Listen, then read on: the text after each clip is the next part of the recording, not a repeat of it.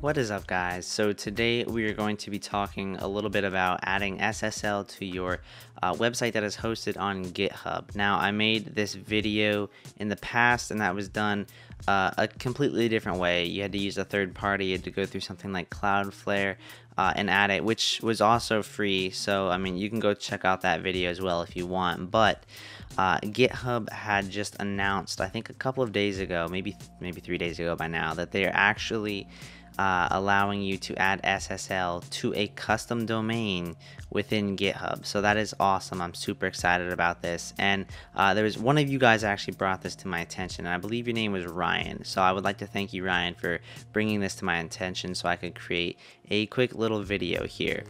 Now, there's not that much that we have to do to configure this to get it up and running and working. So let's just go ahead and let's jump on the screen right over here and just get it running real quick. All right. So I have gone ahead and I've got a folder right here. You can see it's just got a simple HTML document inside of it, and it just says hello world. And you can see right here, I just pulled it up in the browser as well. And then I've got two other windows open. I have my GitHub repository. I had pushed this to this repository right here. And I also have my Google domains right here. So I can go in and let's see which one. We're going to modify this one. All right. So to get started here, there's not too much that we need to do, like I had already said. So let's go over to the GitHub repository and click on settings. And we're gonna scroll all the way down, and we're gonna set up this the GH pages. So we need to select the source. We need to set it to master branch and hit save. And so what this is going to do right now is it's going to go through and it's going to build your site and get it so that you can view it on this link right here. Now, this can take some time. I don't know if it's ready already or not. See, it's not ready yet. So it can take a little bit of time for your website to actually appear on this URL, but I'm just going to skip ahead in the video to the point when this finishes and we will pick up from there. Okay, so I just refreshed the page and it finally is working now. So it took about an hour. I had to wait for that to actually kick in so that I could reach it on this URL. And I'll pull it up again. You'll see right there. That's the URL, and this is the local file. All right. So the next thing that we need to go ahead and do is we want to add what our custom domain is going to be into the repository settings. So down here, we know our custom domain is going to be mbxzrn.com. So we're going to click on that, hit save. All right. Now that we hit save, it's going to start looking for that domain, but currently we haven't set up the IP address to point to GitHub.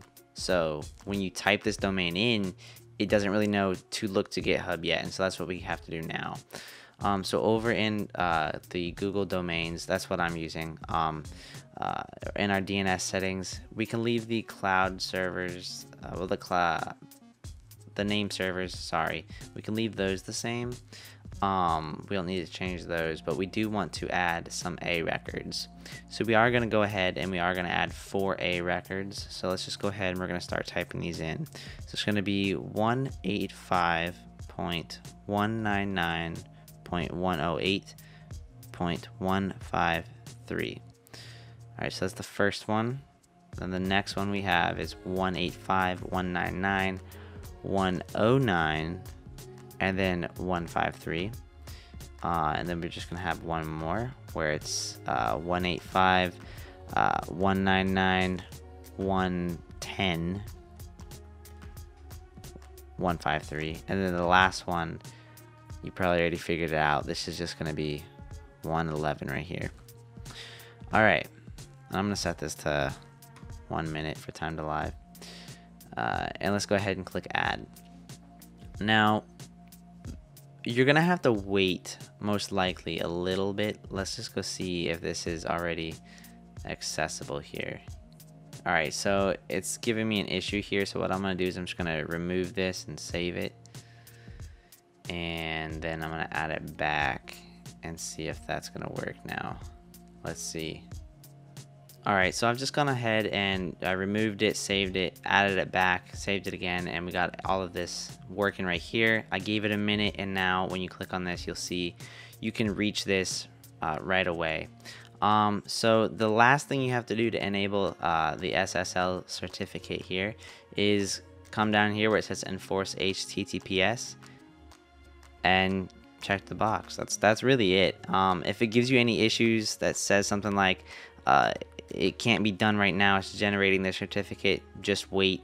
If it says something like there's something wrong with your DNS configuration, try removing that again and then adding your custom domain back, and that might work. That's worked for me in the past, but this one seemed to be pretty flawless. We just had to wait for it a little bit. So super simple. All you need to do is you need to go in, you need to add your custom domain, set the A records with the appropriate IP addresses, and I will put them down below. And then the only other thing you need to do is check the box. That's it. Honestly, it's much easier than doing it with Cloudflare. So let me know if you guys like this video, and if it helps you, give it a thumbs up. If you like the content that I'm creating on this channel, head on over to my Patreon account at patreon.com/Zachary R. Newton, where you can help support this channel and help me create better videos every week. Until then, I'll see y'all in the next one.